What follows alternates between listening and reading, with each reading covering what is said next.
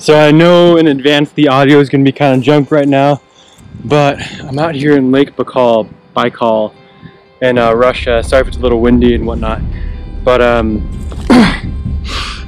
yeah, dude, super great day. Oh, took a bus down here, did some exploring, had some really good fish, got to see the lake, got to go on the ice a little bit. Just climbed a tree and sat up there for a while and saw, you know, all the lake and all the mountains in the background. It's really cool. I don't know if you can see it in some of the shots, but there's like snow caps on a lot of the mountains there. I don't know if you can see it behind me, but so yeah, this place is a really small town, Lake Baikal in Russia, but it's in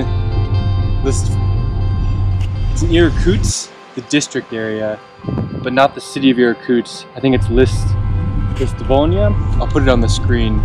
But yeah, hopefully you guys can hear me. Sorry if the audio is kind of junk anyway. But yeah, I definitely recommend coming here. I think I'm definitely going to come back. Probably spend like a month here, just chill. Maybe do some hiking in the mountains, some fishing. It's the only lake in the world that has freshwater seals. And I think they're the only freshwater seal species in the world. I'm sure, you know, some guy out there has a pet seal that he's brought from here to, you know, Canada or somewhere, but as far as I know, it's the only place that has freshwater seals. It's really good hiking. I just like literally walked away from the city down there, or the little like townhouses and whatnot, and I walked right off, you know, right down one of the roads and found a little hiking path, hiked up here. Beautiful view. You can see just the water being rippled by the wind, and a lot of the ice in other parts, the mountains across the lake. Actually, you might see it earlier in this video, but I actually took a train across the other side of the lake, and now I'm on this other side. I'll try to put a picture on the map, or a picture of the map on the screen of, you know, where I was at.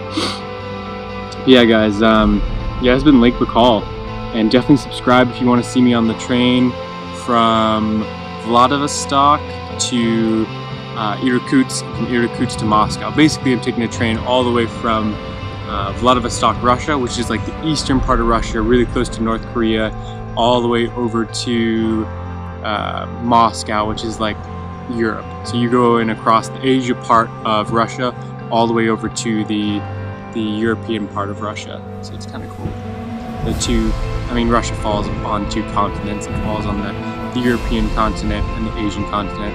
But it's kind of weird because it's all connected. I don't know. Anyway, good day. Good day for a hike. Good day to check out the lake, have some good fish. And cool, a squirrel. Hopefully you guys like this video. Peace out, NST.